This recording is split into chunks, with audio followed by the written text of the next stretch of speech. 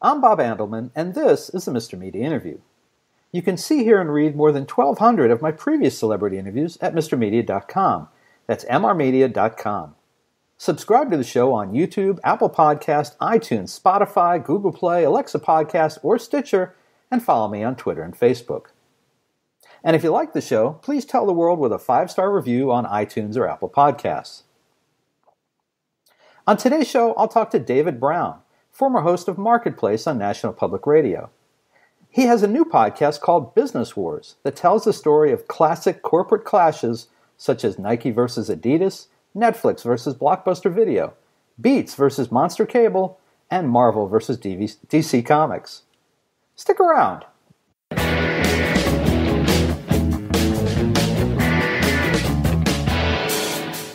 If you're going to be successful in business, you've got to be able to stomach conflict. You have to be hard-headed, believing the world needs what you're selling, and never take no for an answer. Some of us might wish ethical decision-making, carbon footprint, and a bit of kindness were high atop that list, but, realistically, those are not always the first thoughts of someone in the midst of empire building. This is something I know a little about, having co-authored books with some of the world's most successful ball-busting entrepreneurs. Not that they don't have hearts and souls, but business is war. David Brown knows this. As host of the new Wondery podcast series, Business Wars, every week he breaks down some of the world's greatest us versus them company conflicts and gives them new life through narrative commentary and conversational recreations. To date, Business Wars has compellingly examined Nike versus Adidas, Netflix versus Blockbuster Video, Beats versus Monster Cable, and Marvel versus DC Comics. You might recognize David's voice as the former host of Marketplace on NPR. He is also managing editor and anchor of the daily statewide public radio news hour Texas Standard, based at Austin NPR affiliate KUT-FM. You can also hear him nationally as a contributor to All Things Considered and Morning Edition. David Brown, welcome to Mr. Media. Well, thank you very much, Mr. Media. I appreciate that. That's a very lovely introduction. It's a delight to get a chance to say hello. Well, good to have you here. I enjoyed the show. And I got to say, when I first heard about your new show, Business Wars, it seemed like such an obvious program idea that I wanted to slap myself for not thinking of it. Well, I think all credit goes to Hernan Lopez at Wondery. That's our parent company for Business Wars and a bunch of other terrific podcasts. And he thought the same thing. I mean, it's like, why hasn't this been done before? Because I think all of us, you think about the things that we interface with every day from, Apple versus Samsung, for example. Mm-hmm. How many times have we gotten stuck in that conversation, right? I mean, and there's a lot to be said there. As with our most recent series on DC versus Marvel, I mean, passions run high, and there's a great backstory to all of these business wars. And so, yeah, I too was surprised when Hernan reached out and said, "Hey, you got this great idea," and it's like, really, this hasn't been done before. It's a little hard to believe, but we've been having a lot of fun with it. And speaking personally, as someone who's, I love business and I love the stories that are attached to business. This has been a real delight for me, and it's been fun to share these stories, even with my kids. You think about Nike versus Adidas, and my 12-year-old is a self-described sneakerhead. So to get to tell these, get to tell the backstory of how Adidas came to be and how Nike became dominant. He's glued to it. So it's been rewarding on a lot of levels for me. And with so much material to choose from, pick a business and there's a war. How do you decide what to present week to week at this point, where you're just getting into it? Well, I think one of the things that you'll appreciate, Mr. Media, is, knowing the media as you do, is that the more people that you have behind the scenes who are expert in what they do, the better the ultimate product is going to be. So what we've done is we've looked for people who have actually done the heavy lifting, the research on these stories. And we found the compelling stories and then worked from that point. So we begin with the authors of books on, these conflicts, like, for instance, Netflix and HBO. Of course, it was Netflix versus Blockbuster really initially, but then that became Netflix versus HBO. And before you know it, you're really talking about a reshaping of the entire video industry. And that's an ongoing story. I mean, look at what's happening in court right now with AT&T and Time Warner. And of course, that being challenged by the Justice Department. But we're seeing all the rules being rewritten because of a revolution in how that service is being provided. Mm-hmm. And none of this really had to have happened if you really go all the way back. There's nothing inevitable about history, of course. But if you take it all the way back, it's not altogether clear that Netflix would have been Netflix, that things would have evolved to where we are today, were it not for some dunderheaded decisions made by Blockbuster back in the late 90s and early 2000s. So that's part of the fascination to me, too, is not just business, but history. That's we begin with a great story. Is what I'm trying to say. And then we build out from there, and we think about some of the basics that go into telling that story for the ear. Ernan likes to talk a lot about, Ernan is the head of Wondery. He likes to talk a lot about immersive podcast experience, the immersive podcast experience. And what he means by that is, when we produce this, after we, polish the script, and after we've made it so that it's really ear-friendly, then we add to that a lot of sound effects, a lot of actual audio from the events as we can gather it. And so, in a way, you were there, as these events are unfolding to the best that we can recreate it. And I think that's part of the appeal of the program. It certainly is part of the appeal for me. And I've had several people say, I've never really heard a podcast quite like it. And though I'm no expert in, the diversity of podcasting, everything to that, it is a different sort of experience than what you might find on a lot of other podcasts.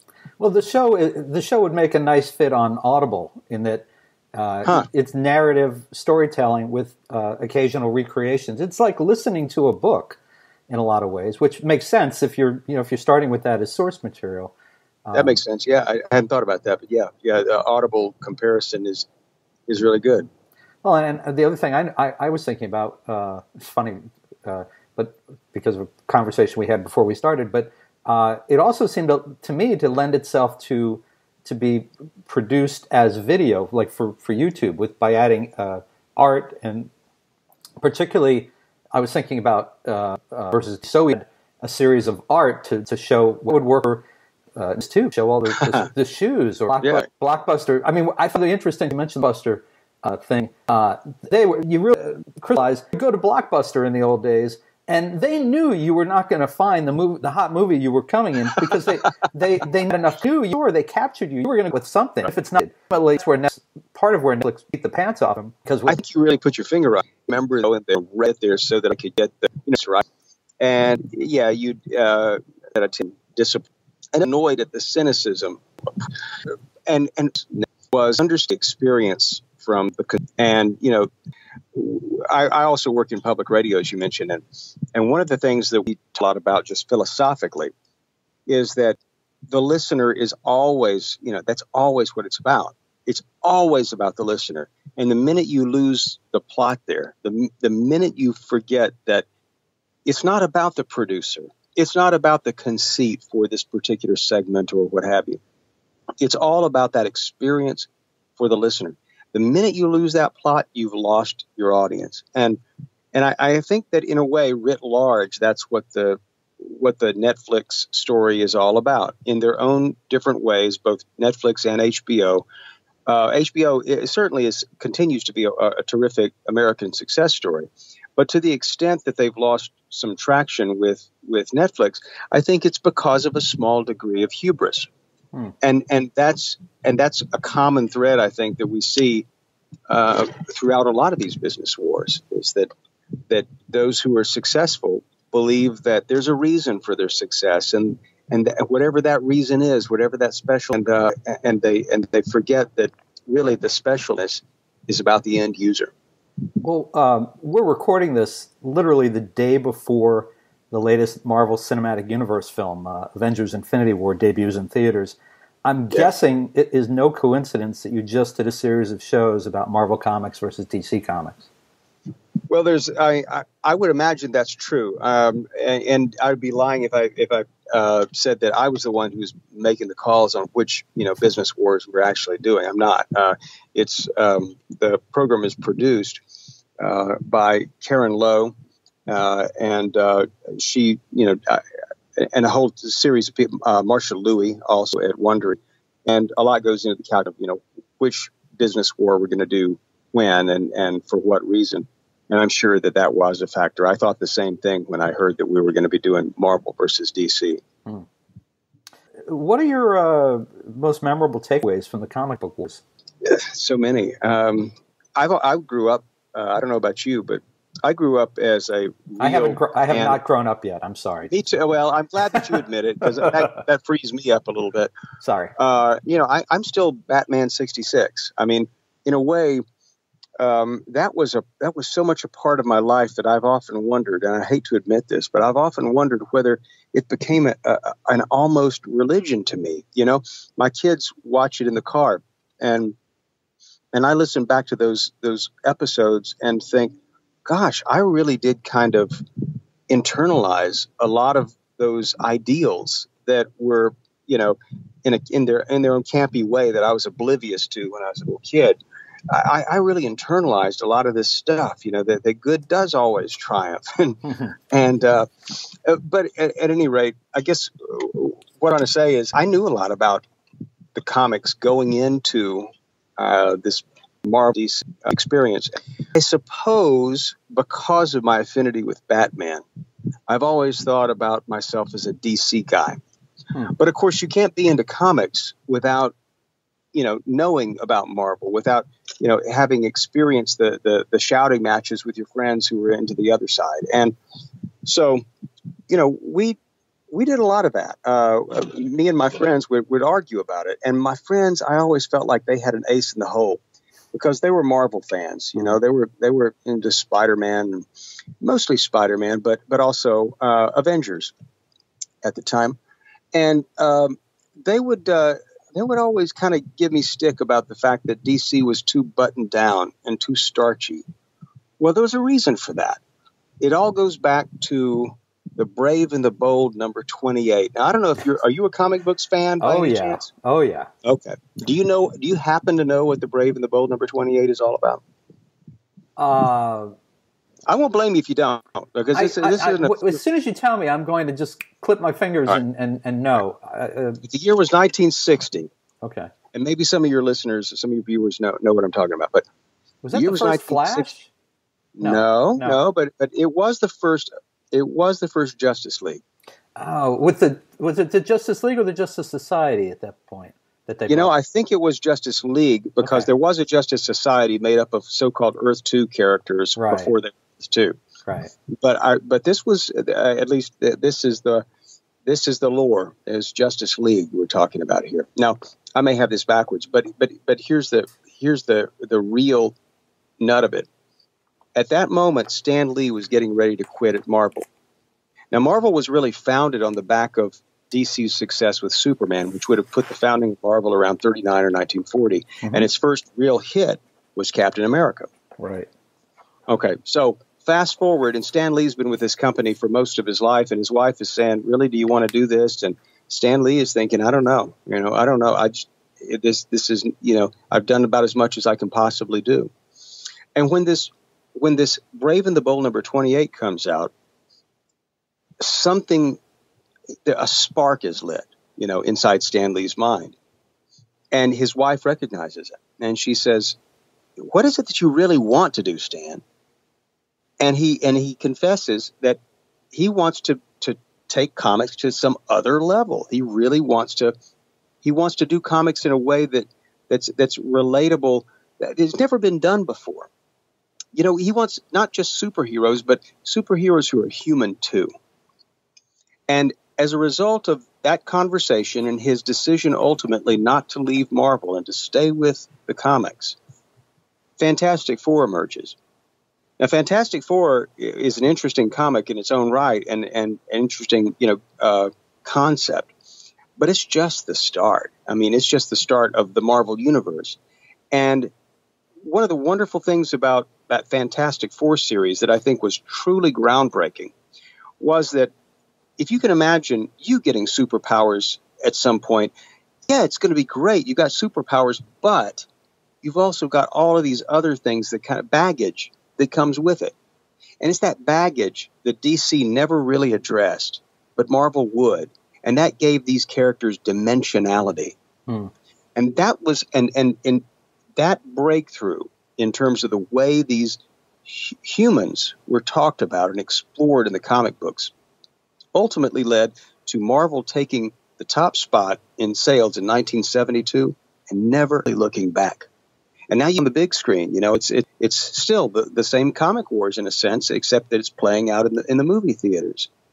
And then again, you can really make the argument. You can trace it all the way back to that initial moment in 1960, where there's a dimensionality to the Marvel characters that just seems to be missing in the DC characters. So the fact that you can trace all of these things back, there's that thread. I find that absolutely riveting, and that's one of the things we try to do on Business Wars is kind of let that unfold until it dawns on you listening to the podcast. Holy cow, this is what, oh my gosh, this is how it happened. Oh, that's what happened. So that's part of the challenge, but it's also part of the joy of storytelling is when, and I wish I could, actually see the listeners as they're experiencing it, because, I had that kind of moment as we were doing the story. It was like, oh man, this explains so much, I kind of felt that way about now the Marvel DC story is one I've kind of grown up with, so I knew that. One I thought I really kind of opened my eyes was Monster Cable versus Beats. I had no idea. I mean, most people come to the story when Apple buys Beats for whatever it was, $3 billion or some such thing.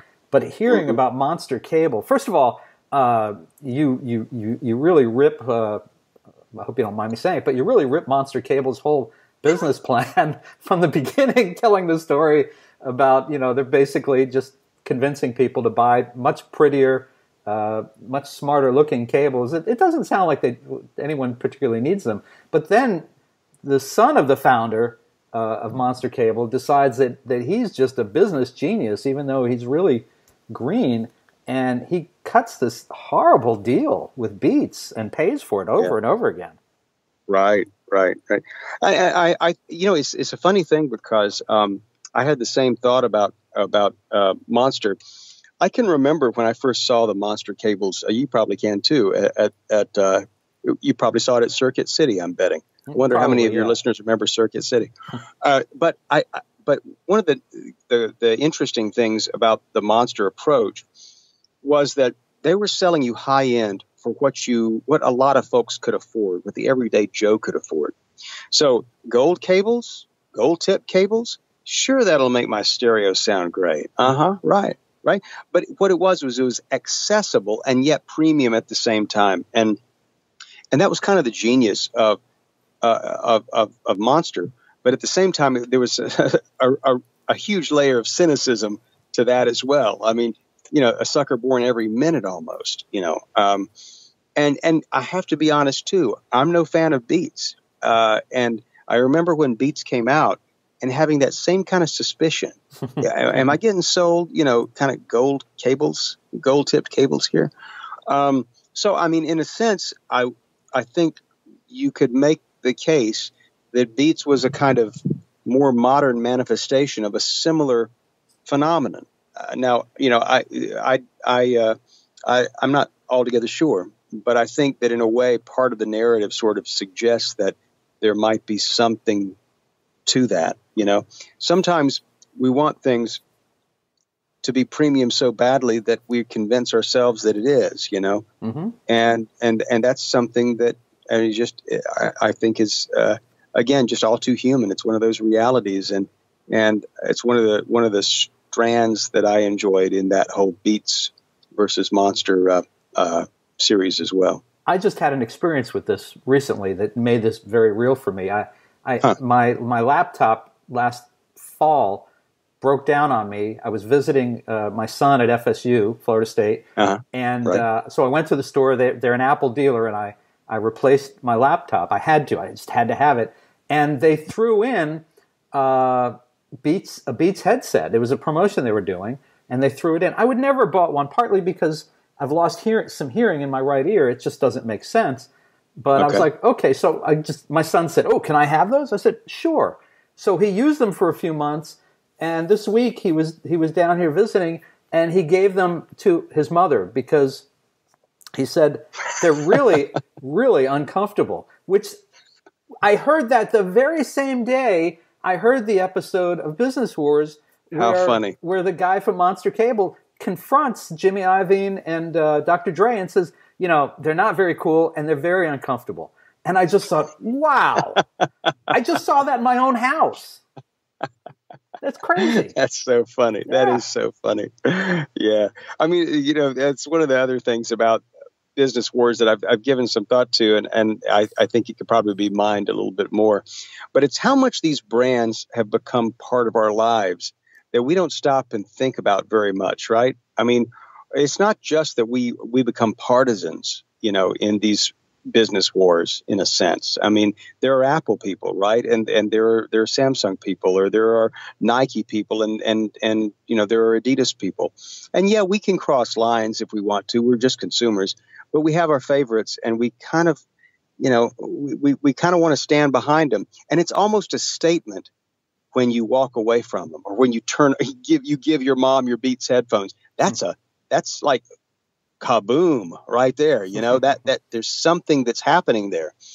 And I hope that maybe as people listen to the series, that they think a lot about what it is and why it is that we invest so much in these brands. And maybe there's no better example of the power of the brand than Monster versus Beats, because it's not actually about necessarily superior quality. It's about what we think we want and what we think will satisfy whatever that appetite is or whatever that need is, Steve Jobs really had a beautiful insight on this, and I hope that at some point we wind up doing that Apple versus Samsung, or maybe it's Apple versus Microsoft. I'm not sure. But at some point, I feel rather confident that we're going to be approaching that. And I think that I think there's something to that idea of how we attach ourselves to those brands that maybe is even bigger than whatever the commodity itself is that we're fighting about. Well, David, one more question before we let you go. Can you tell us any of the wars that are upcoming? I'm sworn to secrecy. Oh. I wish I could. Oh, all right. But I cannot. But we're working on some really terrific ideas. And I would just say, stay tuned, as they say in radio. Wow. Pop on in if we're at all the favorite podcasting sites, and stop on by and see if there's something that interests you, because we've got some good ones in the pipeline. Well, as the author of the Home Depot book with the founders of the Home Depot, I'm going to hope for Home Depot versus Lowe's. That's good. Yeah, I like it. All right, folks, listen. Listening to the Business Wars podcast is free. Just go to Wondery.com. That's WONDERY, Wondery.com /shows/business-wars/ and catch the latest show, or subscribe, and you'll have access to all the ones you've missed. And if you subscribe, you'll get the new shows as they drop. David, is the show, or you, available on Twitter or Facebook? Do you interact with people? Well, I'm sure the show is. I don't do social media personally. Okay. I've sworn it off. But you can always visit Wondery or Wondery Plus and get the latest scoop. Very good. David Brown, thank you so much for joining us on Mr. Media today. Well, thank you very much, Mr. Media. I appreciate you taking time to talk with me about Business Wars. We're having a blast, and hope some of your listeners will stop by and say howdy.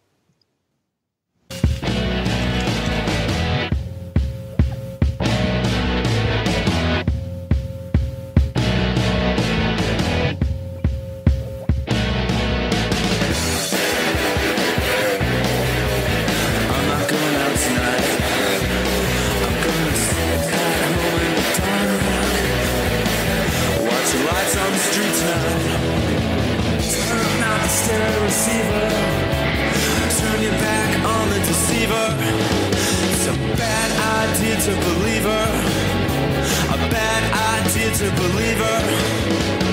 Turn up the stereo receiver. Turn up the stereo receiver. Mr. Media is recorded live before a studio audience full of podcast fans who like nothing more than a brutal war of perceived slights and misunderstandings. Mark Maron versus the world, baby. In the Noonie Media capital of the world, St. Petersburg, Florida.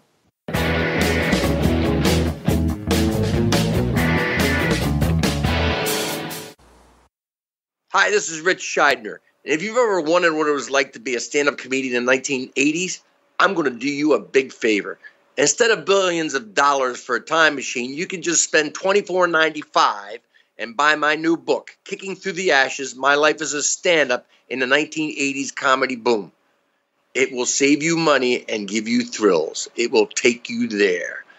Go to my website, richscheidner.com, go to amazon.com, and buy this book.